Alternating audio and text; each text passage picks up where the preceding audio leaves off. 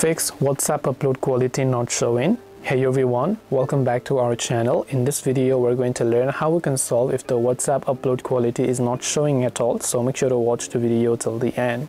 Now if you want to solve if the WhatsApp upload quality is not showing, first of all make sure that your WhatsApp is now updated to the latest version, and once you've made sure of that, open up the WhatsApp application and you will see this type of interface here.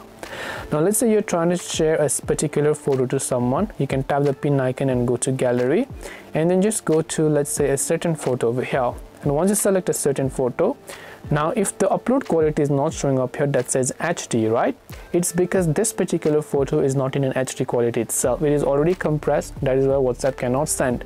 But if you select a supported photo, so let's say I have a certain photo from the camera app, I take a certain photo here, and then I just come back to WhatsApp, then I'll just select that particular photo here as well, right? When I select a particular photo, now you'll see the HD option. So it really depends upon whether or not that particular photo is in HD quality. If it is, the upload quality will show up and you can select HD quality and you can hit the send option there. And this way you should be able to go ahead and then solve if the photo upload quality is not showing. Hope this video was helpful. If you have got any questions, then feel free to leave them down below. Thank you for watching till the end, and see you soon in the next video.